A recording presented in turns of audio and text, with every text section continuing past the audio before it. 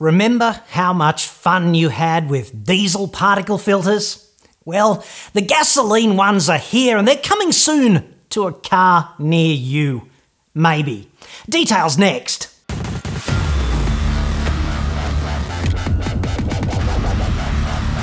I'm John Cadogan from AutoExpert.com.au, the place where new car buyers save thousands off their next new cars. Hit me up on the website for that. Exhaust particle filtration is, on balance, a good thing. Yes, you heard that right, a good thing. Because in a binary universe where you can have lung cancer or not have lung cancer, I'll take not have lung cancer, if that's okay with you. Let's keep that in mind. Here's a salient question from Chris. Just checking out the new RAV4 to be released soon, and I noticed that it will be using a GPF. From what I can make out, this technology is starting to be used on more and more brands. Are these GPFs going to be as big a problem as the DPFs when used on short trips, etc., when it might not get hot enough to burn off the particles and eventually clog up? And what about the cost to replace them if they do clog up?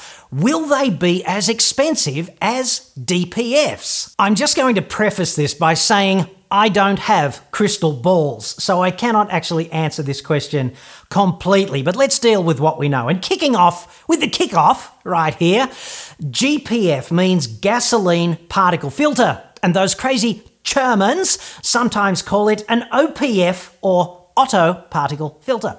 My understanding is that they'll be required to meet Euro 6 emission standards, so at this point that's really only relevant to Europe and China, where the same thing is called China 6, not Euro 6. For North America and Australia, no requirement for GPFs in the foreseeable future. So look, basically I don't agree that DPFs, the diesel ones, have been a comprehensive cluster fuck. Some installations have been poorly R&D'd by some manufacturers, and too many customers among them have been let down. There's no question about that, but the number of unproblematic DPFs still greatly outweighs the number of problematic ones. And that means DPFs are striking a blow in favour of clean air, which we all want, and reducing premature preventable deaths. Ditto. Let us not lose sight of that, shall we?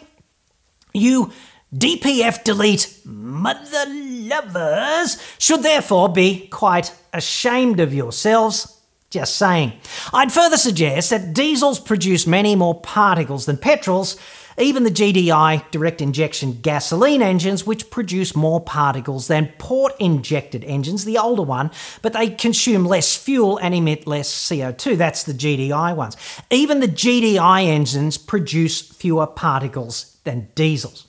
So there's less demand on a GPF in that sense than there is on a DPF, because the GPF has fewer particles to weed out. And I'd suggest that car makers have already learned a great deal from any negative DPF experiences. I guess one way to look at this is, if you live in Retardistan or Shitsville, perhaps we can be kind of happy the Eurotrash and the Chinks will be de facto GPF lab rats for us, because the tech should be reasonably sorted out by the time it eventually darkens our doors. However, for a small volume of cars, if you're only producing a small number and you're a car maker, it might just be cheaper for that car maker to design the powertrains with GPFs and then deploy them like that globally, because there's a cost either way, right? If they go with global deployment of GPFs, then it's the cost of the GPF itself and the unique parts and control systems, right? If they go with only GPFs where demanded by regulation, it's the cost of designing and building a non-GPF exhaust system and control system, and the cost of logistics complexity upstream on the production line.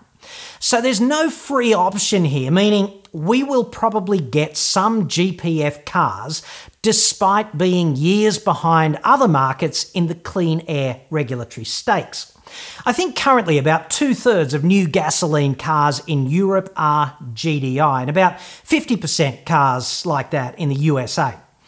If you're interested, okay, for aspiring automotive pub trivia champions, the first production car with a GPF was a Mercedes-Benz S500 that was in early 2014, and currently GPFs are fitted to some Benzes, Volkswagens, BMWs, Peugeots and some other car makers.